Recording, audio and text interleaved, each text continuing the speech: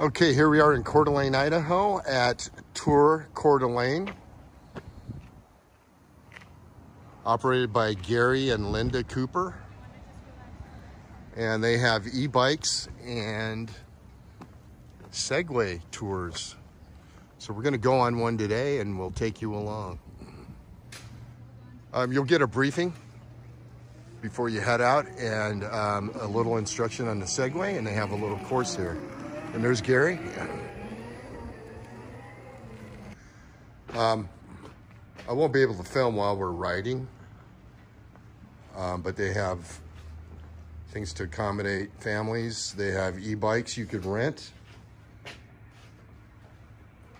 And these are the Segways. Okay, if you have trouble finding Tour Coeur d'Alene, just look for Jimmy's Down the Street restaurant, and they're located just off the alley in the back. And there we have our safety gear. You have a receiver for listening to the tour, helmet, and vest. No flip-flops. No flip-flops. Okay, so the hardest part of riding a Segway is getting on and getting off. So we will definitely help you do that until you get comfortable. So we're going to be out here to watch you and give you a hand. Just go ahead and go through the cones again and make your way up to that bar. Remember, try not to look at the cones, just kind of focus.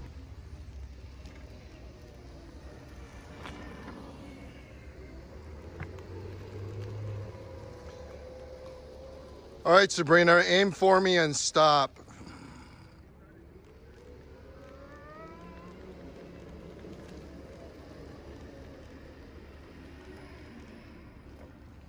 Good job.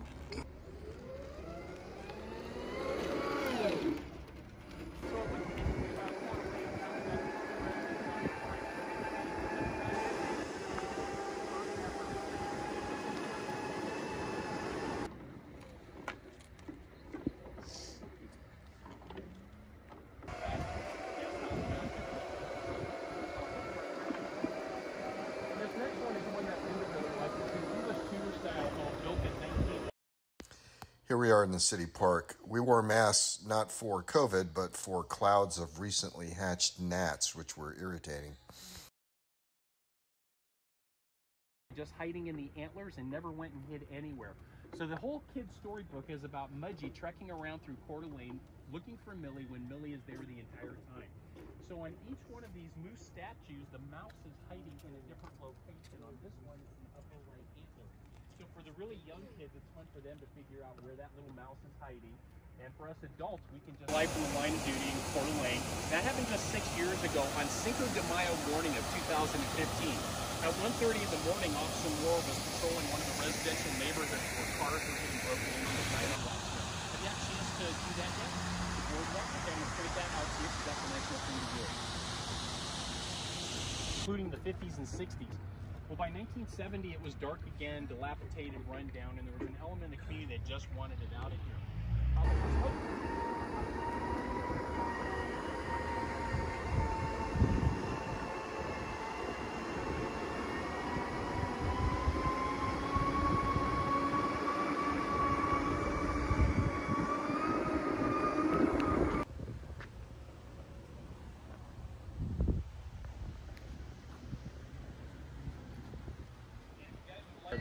It's now placed on a National Historical Registry, and it's in its original location, so that tells us back in the time period, this was a dirt road right here.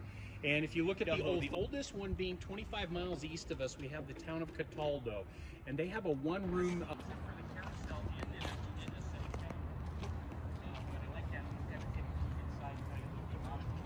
So we were at that Independence Point, which I said was Playland here in Harrison. At any rate, his family and the top view up there. They're hanging on to some of the old stuff in that trash. All right, we're going to head on up to 3rd Street here.